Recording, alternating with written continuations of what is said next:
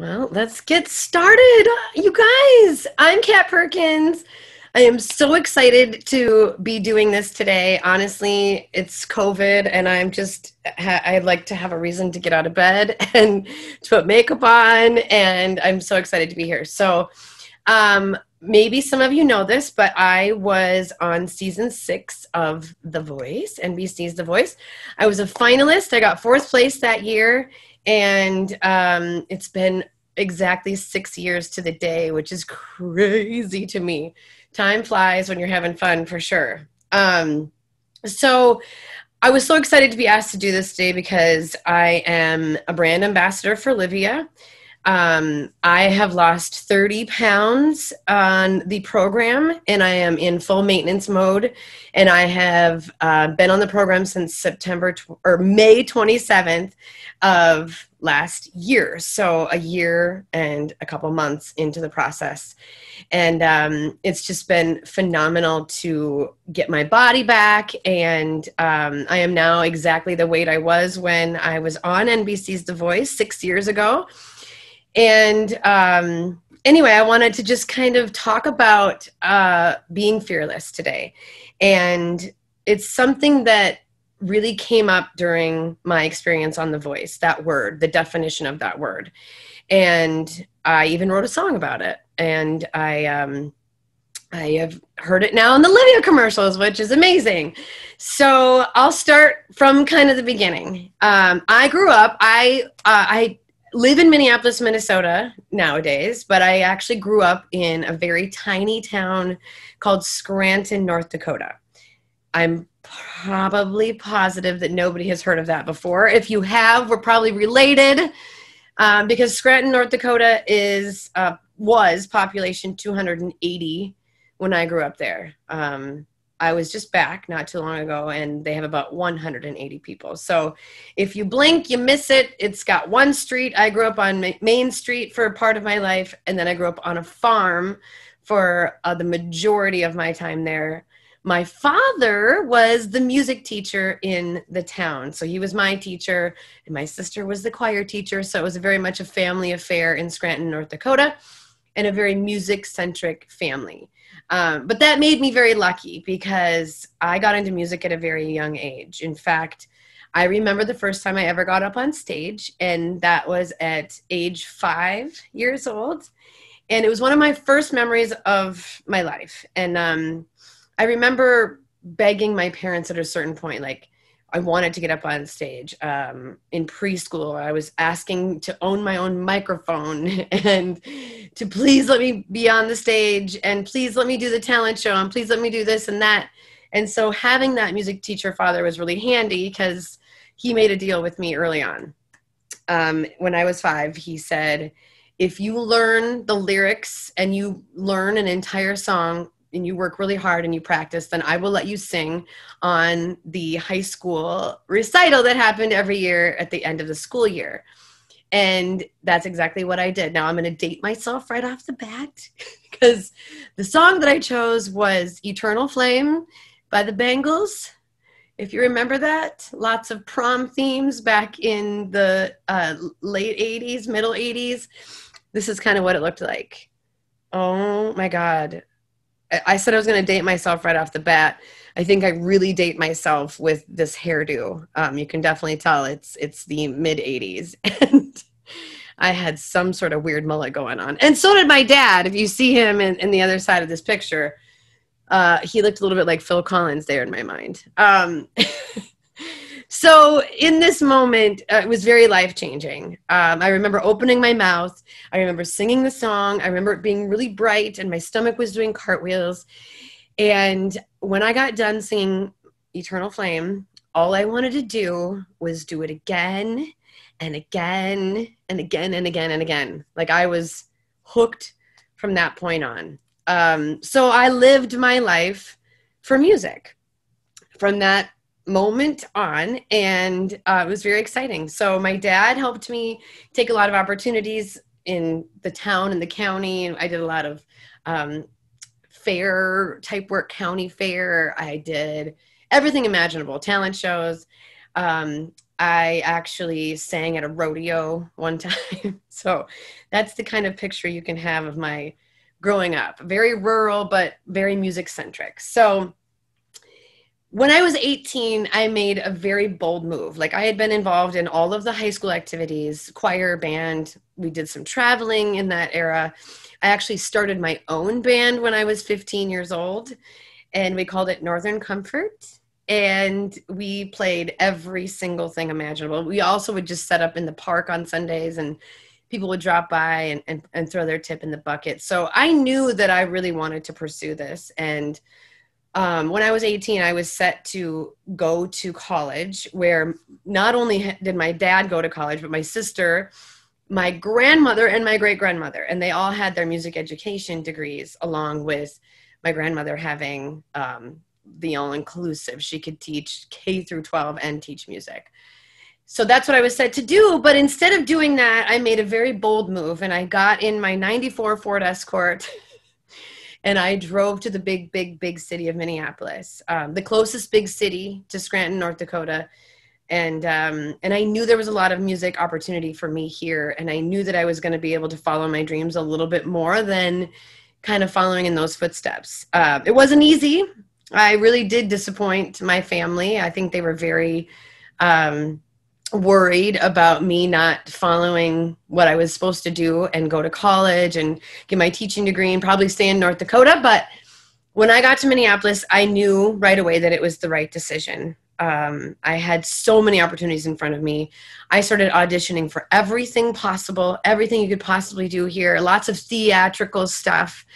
And I had zero acting training or dancing training, but I fearlessly went into it. And one of my first shows that I got hired in as a professional in the cities was Tony and Tina's Wedding, downtown Minneapolis. If you remember that show, it was like an interactive wedding type show. And I played the wedding singer. So it was a perfect role for me. And I didn't have too much acting I had to do, but it was very close to what I wanted to be doing.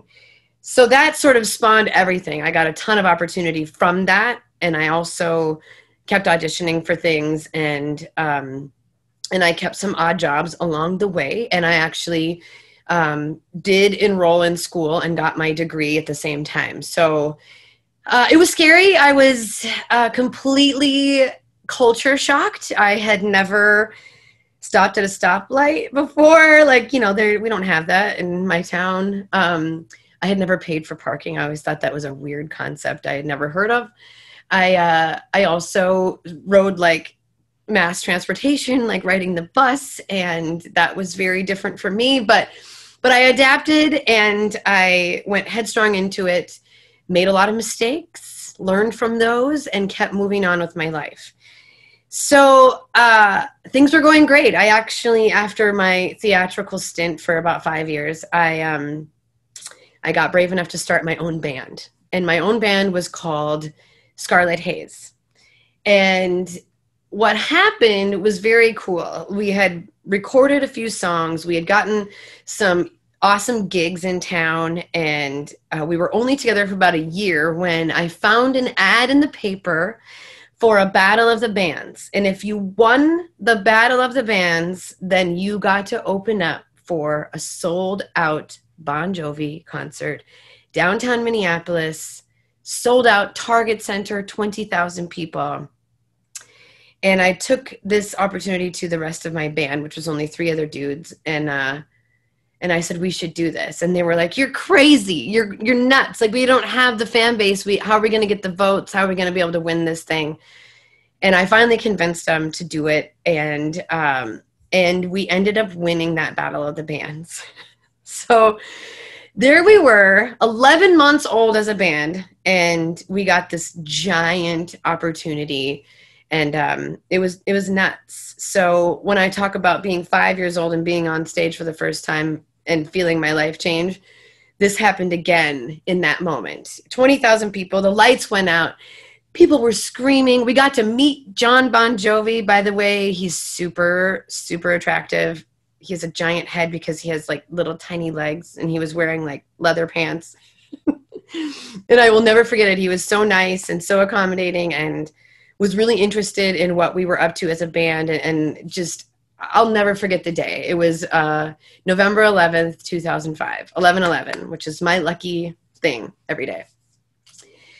So in that moment, I remember thinking, all I want to do is that. Now that's what I want to do. Like, my stomach was doing cartwheels and I was very nervous, but it was a new level for us and for me. And I vowed that day to just keep doing that level of music and really giving ourselves a shot, or myself a shot as a singer, to really do this and become professional in that sense. And that's exactly what happened. The media really caught on to this story, and we got infiltrated with opportunity. Managers and booking agents, they all came looking at us, and I had to make some really quick entrepreneurial decisions that I never thought I would have to do. But I used my gut, and I made some really quick decisions as a business, incorporated myself, and went forward with an agent and a manager, and eventually, right down the road, was our first and only record deal that we had with that band. And I was having the time of my life. We were literally performing all around the nation, touring. Our songs were on the radio, which I can barely describe to you. I just know that it's a very emotional time when you hear yourself on the radio, and like, that's a goal of yours. And, you know, it's everything. It feels like you've really made it, or it just feels like another, you know, level of success. And that's what was happening. So we had toured for a couple of months, and we were in the middle of what we call a press tour back in about 2006-07. And a press tour is funny. I'll explain that to you a little bit in my business, in being a singer and having a band and doing that sort of thing. A press tour is when you have a song go to the radio and all of these radio stations start playing it. Then you go around to these radio stations and you do interviews, and you do intimate fan meet and greets, and you do shows for ticket winners. And then you usually have a big show in that town that night that the radio station sponsors. So we were in the middle of one of those, about 15 days into it, and I started to feel really ill. And I was like losing my voice. Now, I'm a singer, so my whole life has been centered around this machine right here. And when I get sick, that is kind of the first thing that gets attacked, because it's a highly used muscle in my life. And, you know, when you get a cold, it's really hard on your throat. So it kind of felt like that, but I didn't feel sick in a sense. So I ended up canceling a couple days of shows, which killed me on the inside, because I hate canceling. I hate being that girl. And by day 2, after drinking a lot of water and getting some rest, my voice wasn't returning. It wasn't coming back. And I knew something was wrong and different. So I was, thank God, only in like Wisconsin, a couple hours away from Minneapolis. So I came to Minneapolis for the day, and I went to see my doctor and had an examination, and I will never forget it. He stuck a camera down my throat, which is called a scope, and my doctor gasped, and I knew that was not good. And he pulled the camera out, and he said, you have a cyst on your left vocal cord, the size of your pinky nail, and which is very big when it comes to this little muscle in your, vocal cord area. And I was shocked by the news. And he was like, the thing is that it's so big and it's multiplying very quickly. We're going to need to do emergency surgery. Like, that's your only option at this point. I mean, you could let it go with no answers, but your voice isn't going to return. And what if it's cancer? What if it's something way more serious than just a collection of cells? So I remember that was on Monday, I believe. And I had surgery on Thursday, and it was devastating, right? I had to go back to the boys and say, hey, the tour is over. I had to go to my record label and be like, I have to have vocal surgery. There's so many unanswered questions. I'm scared. And I literally went into early retirement, really, that week. Like, within 24 hours of finding out all of this stuff, everything stopped. And it was devastating. I really honestly had never felt that sort of situational depression. I had never felt so low in my entire life, and very, very nervous about vocal surgery, right? It was my baby, my moneymaker. And you hear all these horror stories about people having vocal surgery and their voice never returns. And, you know, that it's just a completely different thing. So I went forward, and I luckily had the support of my band and my family and my friends and just people around me. Thank God I had surrounded myself with like-minded people, with supportive people, with people that really rose up to the occasion and supported me, not only emotionally, but some even financially. And I had the surgery. So now, I mean, I can tell you after all of that, yes, it was crazy and it was awful and all of those things, but it was one of the best things that ever happened in my life. It was one of the best things that could have ever happened in my life. And I didn't know that at the time. But what happened is I had to change my sights. I had to reframe my life. I had to adjust to what was going to be the new normal. And so what I did was with the help of my sister, I sat down and I made a list of all of the other things that I was interested in and, what else I could do with my life besides music. Now, granted, that was pretty hard because I had lived my life for music since the age of 5. But one of the first things that popped up on a list was kids, education, music, involving that, and coming from a long line of teachers, I think that was very natural for me to sort of want to be in the education system somehow and influencing young minds. So I became a nanny. I saw an ad in the paper for a family that needed a nanny, and they had five kids. And of course, I didn't know what to do with one kid, let alone 5, but I will show you one of the 5 kids that I got to be with on my time as a nanny. Let me see if I can share my screen. Hold on. This is Emma. And Emma in this picture was 5 years old, but I started nannying her when she was about 3.5 years old. I can hear your virtual sighs of how cute she is. Those little brown eyes. And she was just an amazing soul. And so were her brothers and sisters.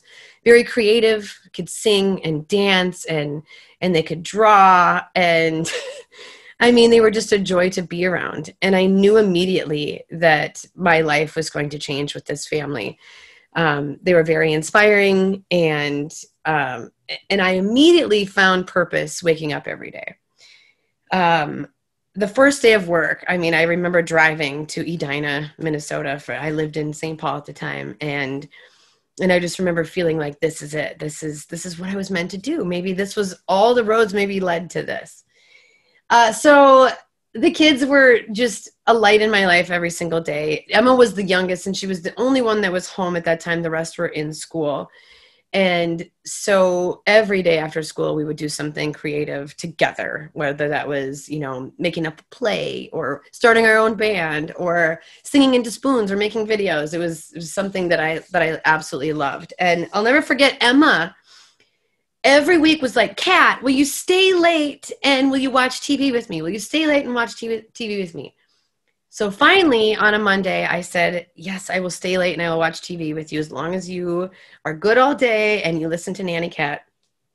And so that night came around and the family came home and I said, hey, Emma has asked me to watch TV if you guys don't mind. And so we all sat down and I said, Emma, what are we going to watch? And Emma said, well, I know you were a singer in your past life. And so I would love it if you would watch this show called The Voice with me. And I was like, great. Never had heard of it. Never had seen an episode. And so I asked her, I said, what is the show? And she said, well, it's where these singers, they sing and then there's people with their back turned and they try to get their chair to turn around. I was like, great, let's watch it. So we watched The Voice for the first time together as a little family, extended family. And I loved it. I fell in love. I was hooked. Like, it was such a great premise and so positive. And I had watched American Idol in previous years and I really didn't like how negative they got in the show. Anyway, we got way into it. So I pretty much stayed late every Monday and Tuesday to watch the show with these kids, and we had a blast. And we got so hooked that we would take like the swivel kitchen chairs from the kitchen bar, and we would take them into the living room, and we would stand up on their fireplace, which looked like a stage, and we would sing for each other and then turn our chairs and become one another's coach. And I mean, it was so fun. I have so many vivid memories of taking out the spoons and singing on the fireplace. And we had so much fun with that premise. So a couple months after that experience, Emma started school, and it was bittersweet because I loved spending my days with her, especially. And so I was bored, and I, would arrive to the job. I would get the kids off to school, and then I would just kind of have some time before I ran errands or whatever. And I opened up my computer one day, and there was an email that had come through my YouTube channel saying that it was a producer of NBC's The Voice, and they had seen a video of me on YouTube that it went viral, and they would like to fly me out to California to audition for season 6 of their show. Now, of course, I was very skeptical, and honestly, I was frozen in fear at the very thought that this was real. However, I thought, this is probably a scam. Somebody wants my money. What is this? I didn't know that they recruited for the show using the internet. Also, I didn't know I had a viral video on YouTube. So I immediately went and looked for that. And sure enough, there was like a video of me. I had not posted it. It was a video of me singing in an airport in Amsterdam in my past life. And it was a tour that we had done to support our troops. We flew all the way to the Middle East as a band, and we did a concert for our troops on a base in Doha, Qatar. And on our way back, there was a layover in Amsterdam, and there was a piano in the airport. Now, I think it's even more funny because it was 6:30 in the morning. We were all jet lagged. We're coming back from the Middle East. The boys were egging me on to sing something. They can sit down at the piano and sing something. And I was like, no way. It's 6:30 in the morning. I'm really jet lagged. I'm really tired. And I'm pretty sure there's people sleeping all over this airport. I don't want to wake them up. I'm a loud singer. And so then they kept twisting my arm. And there might have been a Heineken involved when I finally agreed to Kumbaya in the middle of the airport. And I did it. And those 3 minutes changed my entire life now. I didn't know it at the time, but somebody had recorded it, put it up on YouTube, tagged me, and that's how they found me to audition for The Voice. So after doing all this research, finding the person who signed the email, finding out that they were a real producer of the show, I was then faced with the reality that I was having one of the biggest opportunities of my life come through my email. And I honestly, like I said, I was frozen in fear, which made me not want anything to do with it. I was like, I'm fine without music in my life. I'm fine. I love my life as a nanny. I'm very comfortable. The very thought of jumping back into the industry to me was just absolutely crazy scary and risky. And I just was like, absolutely not. I'm not doing it. And I sat with that for an entire day. I never responded. I didn't do anything. And the kids came home from school. And of course I couldn't keep my big mouth shut. Thank God. And I told all the kids what had happened. And Emma, with her big brown eyes, as I showed you, she looked up at me, and I knew she could just see the fear and the questioning in my face. And we had a very special bond. And she said, Kat, why wouldn't you? Just like that. Why wouldn't you? And when I tell you that right now, I get the goosebumps up and down my spine, because I knew in that moment, I knew when she looked at me, and I knew when she said that it was something very powerful. And those words from a 5-year-old, why wouldn't you, would forever change my life. Because honestly, I had no good answer, especially for a 5-year-old and her brothers and older brothers and sisters. There was no way I was going to, tell them I was too scared and have all this, lack of self-confidence sort of come out to them. I really wanted to be a great role model for them. And I had been with them for a couple of years.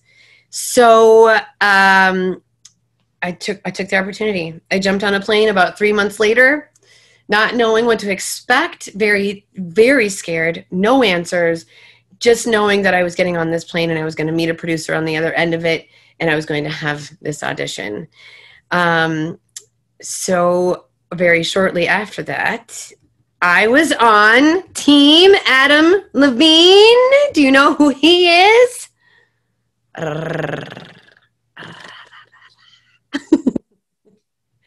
Sexiest Man Alive 2013 actually was my year on The Voice when he got this very cool title of Sexiest Man Alive. And of course he would not let it go with Blake Shelton. And he really took this title as far as he could take it. But Adam was an amazing man, is an amazing man. And I was lucky. I got a 3-chair turn. And on my season, it was Shakira, Usher, Blake, and Adam. And one of the last things one of the producers said to me before I auditioned, they said, it was a she said, if more than one chair turns, try to remember who turns first, because your mind might be going crazy and it's really hard to hear when they speak. And so all of that went through my mind when I got Usher, Shakira, and Adam to turn. And I was really mad at Blake. Like, why couldn't you just turn? Anyway, his team was full. There's a whole backstory there. And in the magic of TV editing, you don't really see that. But Blake's team was full because I didn't get to audition until the very end of the whole process on season 6. And so I remembered that Adam turned first. But I also was able to sort of listen to them vie for my attention and get me on their team. And Adam was just a no-brainer for me. And he was just a light in the eye of my experience. If it's probably the number one question I get is like, is he really hot in person or is he short? So let me just give you this sidebar right now. He's 6'2". He's much taller than you'd think. And he's super hot in person. He's like super symmetrical in person. And I don't know how to describe it, but he smells really good. He smells great. Anyway, the day that I chose him to be my coach was life-changing, and he honestly taught me so much, right? So if you watch The Voice and you know anything about any sort of reality show with coaches, on The Voice, the coaches get involved very personally with each contestant. And what they do, what you see on TV, is they take them from 0 to 60. And they give them voice lessons. They help choose the right songs, right? They just sort of guide you in the process. And that's exactly what he did, right? He definitely did that. And that's what he gets paid the big bucks to do.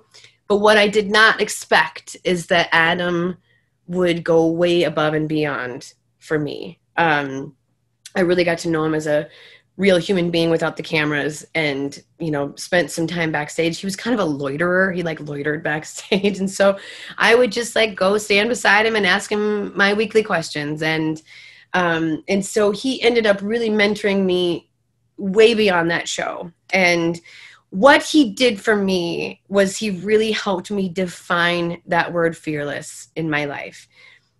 So today, that's exactly what I want to try to do with you, is to give you the 3 most important things that I think of now when I think of being fearless, and how that changed over the course of my life. And my hope is that I will spawn something in you to sort of redefine that word in your life, especially right now during COVID and during all of this time where we may be reframing our lives and reimagining what's about to happen and not really knowing the future and having all these questions. And what I want to do is have you walk away today with something that you can just take right with you and make the word fearless your very own. So let's jump right in. I want to start with what I call the 3 C's of living fearlessly. And that is courage, conquer, and commend. The 3 C's of living fearlessly. Honestly, the equation with these 3 C's in my life, I use every single day to some extent. But every time that I set a new goal in my life, every time I have an opportunity come up, I think of these 3 C's. And if I didn't do that, I may feel very lost when it comes to setting goals or conquering something that you want to do or doing something new in your life, or honestly just getting through the day when it comes to COVID and all of the different things we're experiencing right now. So let's go right to courage. I love that word in the first place. And my subtitle under there being be brave. Here's the deal. Here's what I know. I know that every single one of us on this webinar right now has experienced a time where we felt frozen in what we think is fear. Every single one of us has probably had an opportunity come up and maybe have passed it by because it seemed too risky, or it felt like we were just absolutely frozen in the fact that we didn't want to face something that felt risky or face something that actually made sense in our lives. And honestly, I come across it a lot, and I just have to think to myself, where's the courage? How do I just simply be brave? How do I make the opportunities that make sense in my life seem easy, seem like it's something that I can actually do, right? How can we try new things that we've never done, or reframe our lives, especially right now, and feel really confident about that choice and finding that just deep down courage that sometimes it takes. Part of being brave is accepting failure. And as much as I hate that word, I feel like I have to talk about it when I talk about being brave. Because a lot of you might think living fearlessly means, total success and like in meeting all your goals and making everything look easy. But the only reason why fearless works and being brave works in being fearless is that sometimes you fail, and sometimes you don't get to have what you really wanted, and sometimes the goal just doesn't happen. And what you have to do is learn from that, right? If I hadn't readjusted my sights every time I failed, I would have never gotten to the goal and success that I really have at this point. So part of that being brave is sometimes failing and sometimes not having that outcome that you want. But remember, first and foremost, when it comes to being brave, that's how you grow. And you learn from those mistakes, and you learn from the things that don't go right. I'm not standing here because everything went right. I'm standing here because most things actually went wrong, especially in my business. Over half the things went wrong. Over half the things didn't happen. So we have to learn from that, grow from that, and that's how we become brave like that. And that's what got me to that point that you just saw, to be able to step up there and do it and accept in that moment that I might not get a chair turned and that it might not happen, but being happy that I was there, being happy that I took that risk, and being happy that I was stepping outside of my comfort zone. So I'll tell you, the feeling in those moments are very, every week that I had to get up on that stage was very similar. It was a lot of what I thought was fear, and it was a lot of nerves and shaking and barely being able to execute what I wanted to execute. So one of the things I asked Adam was, how do I overcome this? How do I make it easier every single week? How do I have the confidence? And he said something very valuable to me that I want to pass on to you, because when it comes to being brave, this is the number one thing I think of. He says to me, sometimes everything you ever want is on the other side of fear. Sometimes everything you want is on the other side of fear. So take that step over that line of fear and see what's on the other side of it. And I'll tell you from experience, there's a whole lot of success and a whole lot of experience that I never thought I would had without stepping over that line of fear. Also, a secondary part of that, I had a lot of people on this side of fear to help support me through that and hold me up while I took that giant step. Now, I'm going to change it for you a little bit. Thank you, Adam, but I really want us to step back and define what fear is, because this also might help you in your courageous journey, in that being brave journey. Fear really probably isn't what you think it is. If you look it up in the dictionary, fear is an unpleasant emotion caused by the belief that someone or something is dangerous, or likely to cause pain or a threat, right? Fear is that thing that we are built with. It is an actual reaction. It's a fight or flight sort of thing. I know that a lot of people are going through real fear right now with COVID. It's that unpleasant emotion because something is actually dangerous. You know, we might get sick if we leave our house. There's actual fear happening. And I want you to remember that, because if we didn't have fear, then we might not be able to get ourselves out of situations where we actually need to have the reflex, the actual built-in thing for us to save our own lives. I'll tell you a short, quick story about fear on my own side. I told you when I first moved here, I was working odd jobs, and I was working the overnight shift at a motel. And I was 18 years old, and one night I got held up at gunpoint at my job. The guy just walked in. He looked totally normal, khakis, polo, and he walked in and he said, "Give me all the money." And I said, "Excuse me." I don't know why, because I clearly heard him, and then he took out a gun and he put me up at gunpoint and said, "Give me all the money." Now, in that moment, I can tell you that was real fear. That was the unpleasant emotion caused by something being dangerous. But I also am standing here today alive because I was able to act out of fear. I gave him the money. It wasn't mine. It wasn't mine to begin with, right? So I gave him the money. It all happens, but I remember that actual feeling in that moment. And that, my friends, is what fear really is. So when it comes to us not taking the opportunities in front of us that are big or that seem scary or that maybe seem a little bit risky, but they make sense, what are we really talking about? After I read this book, The Gift of Fear, I knew exactly what we're now talking about, because fear is that gift in our lives. So keep it there. But what we're really dealing with is something called doubt, right? Doubt. I know it's not a positive thing, right? It's the bad news is we're talking about doubt. But the great news about doubt, and it's kind of like fear's evil cousin, right? But one of the greatest things about doubt is that you are in 100% control of doubt in your life. You are not in control of fear. Fear is the reaction. Fear is a reflex. Fear is a gift. Doubt is something that we can control. So I'm going to change Adam Levine's statement for you today. And I want to say, sometimes everything you ever want is on the other side of doubt. And so what we have to do is just step over that line. And I know sometimes it can feel like a wall. It can feel like it's a brick wall. It can feel like it's never ending. But you have to bust through that wall, kind of like the Kool-Aid man. And I want you to see what's on the other side. So be brave. Take the chances that make sense. Know that failure might be a part of that, but the only way to grow is to make those mistakes and keep moving forward and pushing through that doubt. Be brave, have the courage. That's number one. Number two, conquer. I love this word. I'm a Capricorn, born in December. I love making goals, and I'm very competitive. And underneath conquer, I put my little subtitle, dream it, do it. Dream it, do it, because that has been my motto my whole life. Actually, it came from my parents. When my parents would say, "What do you want to be when you grow up?" I would say, "I want to be a singer." And then they would say, "Great, if you can dream it, you can do it." Right? And then I had teachers that told me that my whole life. And that's actually my motto. I'm so serious about it. It's on my body as my 39th tattoo.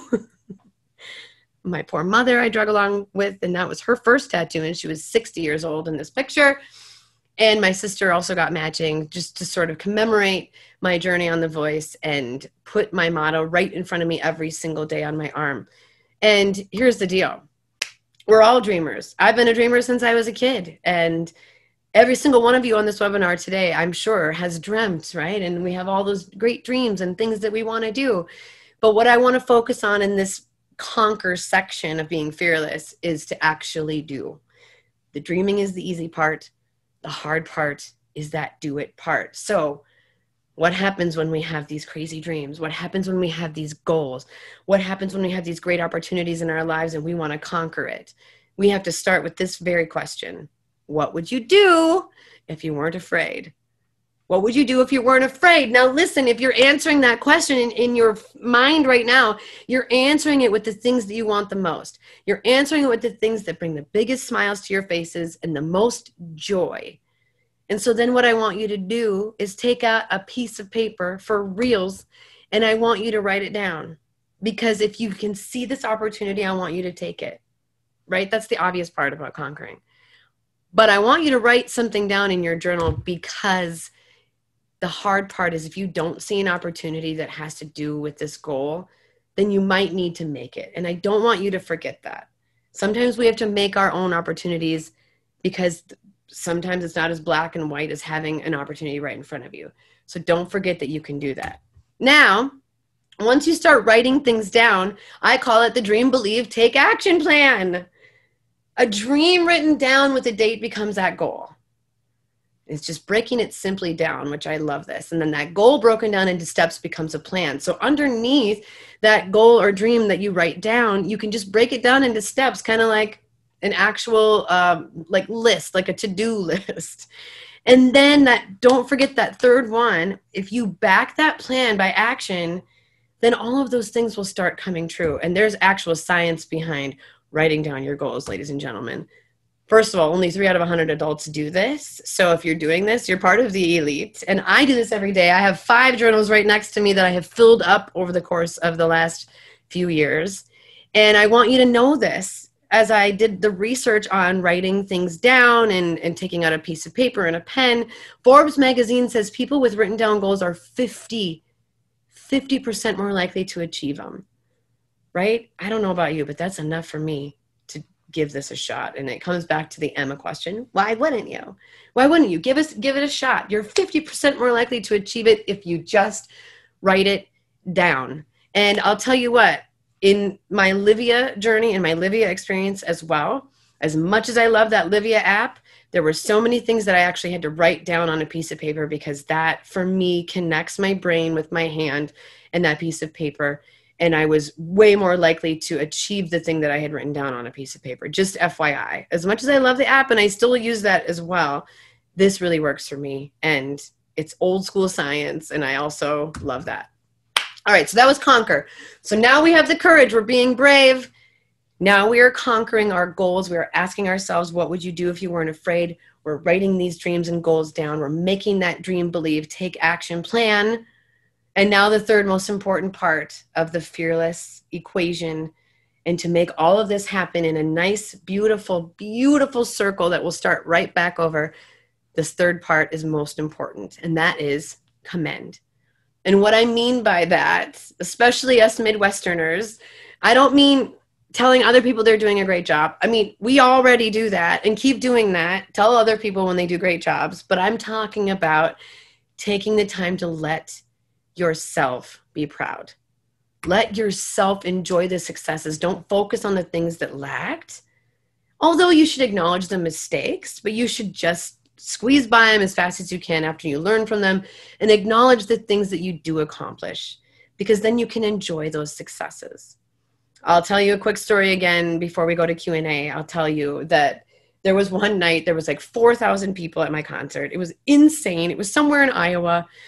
And people were singing the lyrics to my songs and having a great time and enjoying themselves. And I purely could just feel that I was doing my job. Like I was entertaining them for the night, and they were super into it, and it was amazing.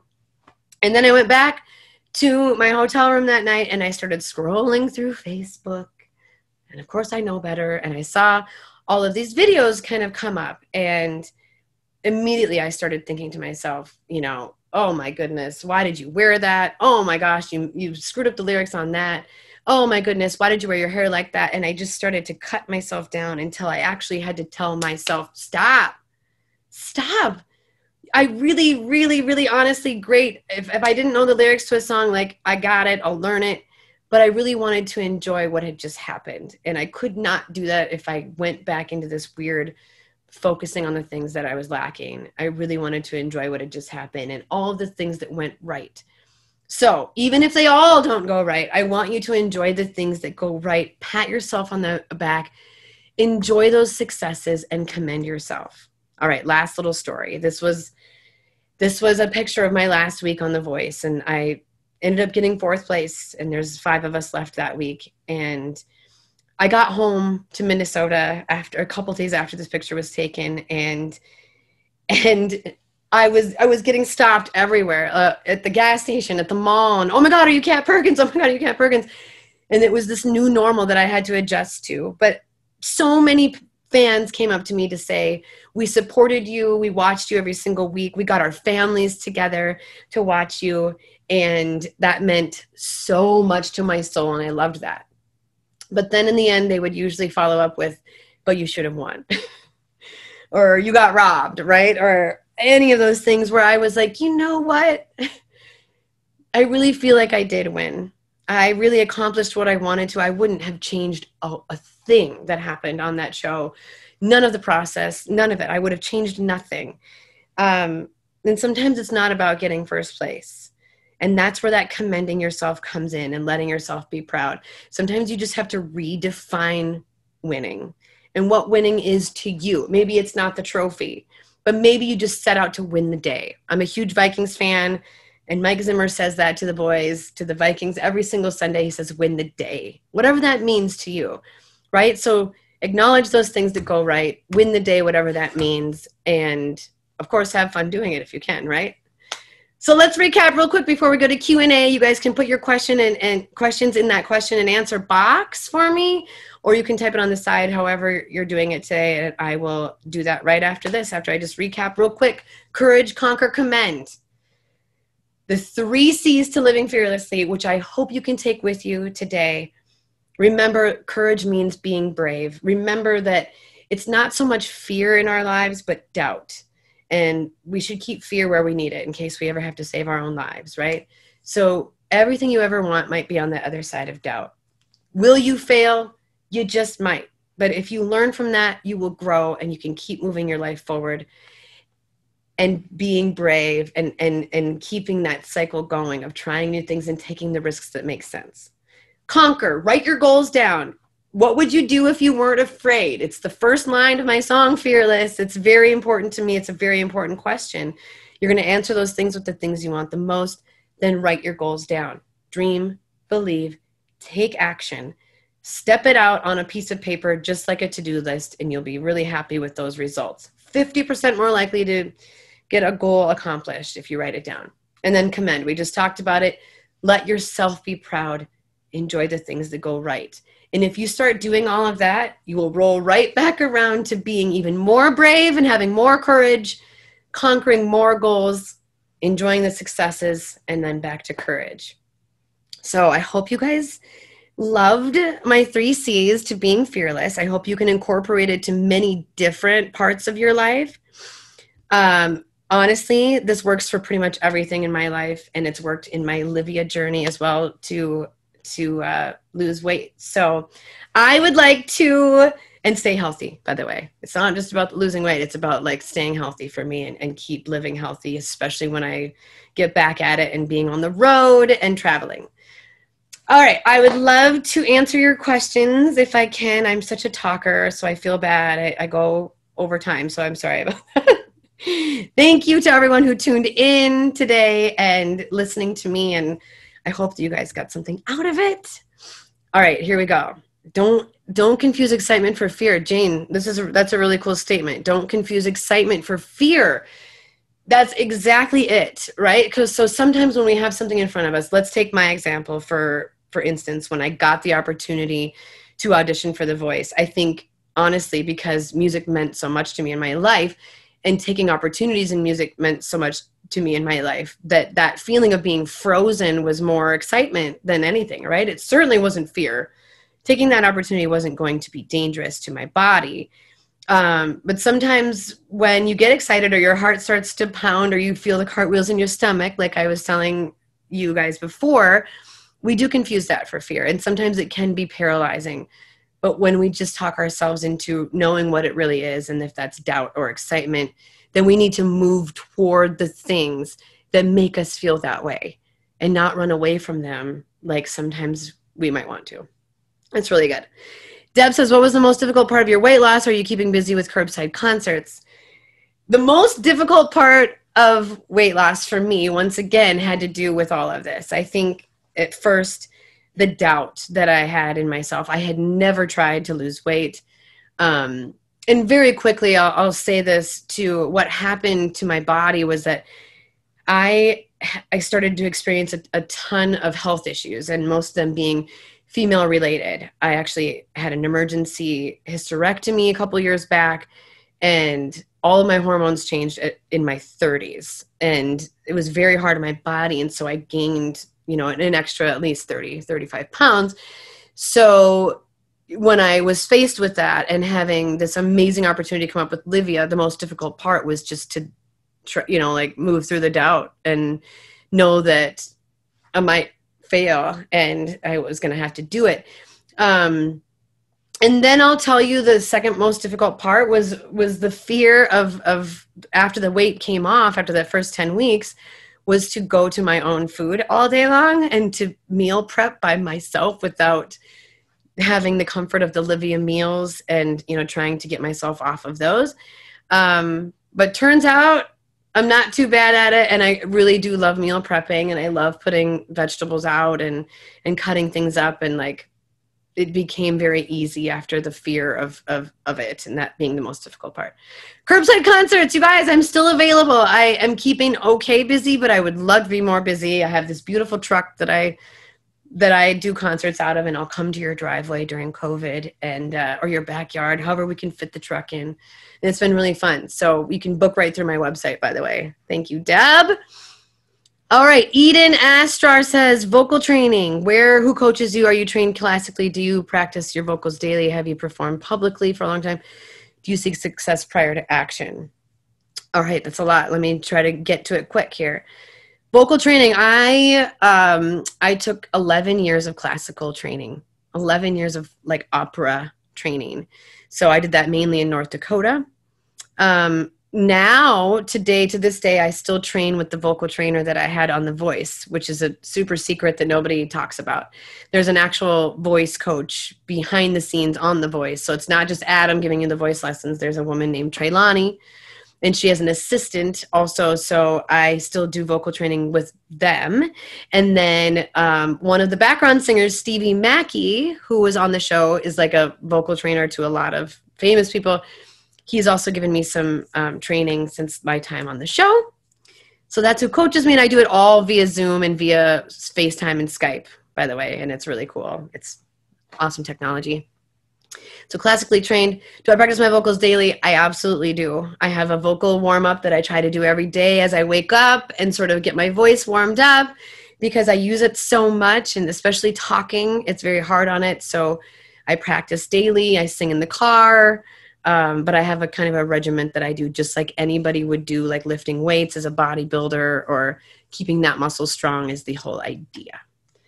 Have you performed publicly for a long time? Yeah, professionally since I was 15, but full-time professionally since, I guess nannying. So 6 years now, but so on and off. But it's been, it's a struggle to keep that going and put food on the table and make ends meet. But I keep that on my goals list so that I try to just really remain a professional singer and keep that my source of income.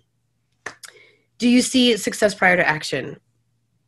Not really. I would say my dream, believe, take action. I have to take action every time I want success or want to accomplish something. So it's really important to not just have these ideas, but to actually do and take action and remember to do instead of just dream. Thank you guys so much for listening to me. I hope you got something out of it. I feel like I gave a lot of information in 1 hour. And of course, I love to talk. So go to my website, katperkins.com. I hope all of you are having an amazing journey, not only during COVID, but hopefully in your Livia journey, and you're finding some success and health in that. I cannot say enough how astonished I am that Livia not only helped me lose weight, but it really honestly supports my every single day and week. And it has made a difference in the way that I live. It has made a difference in my choices. It has made a difference on how I attack everything in my life, because I feel healthy and I get sleep, and I can sleep because I'm not in pain, and I can take my walks. So I hope Livia can make a difference for you as well. And I hope that you find that, that your life changes when you can take some of that weight off and feel healthy and start getting into an amazing routine in your health and wellness journey. And always remember that everyone at Livia has your back. I mean, honest, I have been lifted up so many times in so many different ways. If you have a question, if suddenly you're stuck in a rural town and you're not sure you're going to make a really great food choice, they can step you through it. They will take your calls. Of course, they love meeting with you every single week to give you their guidance, and they're the ones to do it, man. Registered dietitians and nutritionists, like, it's awesome. It's awesome to know that they have so much knowledge and that they have your back. So thanks again, you guys. And go to my website, katperkins.com. I would love to come to your curbside if anybody wants a concert. And we're probably going to be doing that for Christmas too. So if you want me to come carol at your house, I'm open to it. I'll put on my ski gear. I'll be fine. I've got hand warmers. All right. Love you guys. Thank you so much for listening, and I hope you have a great day.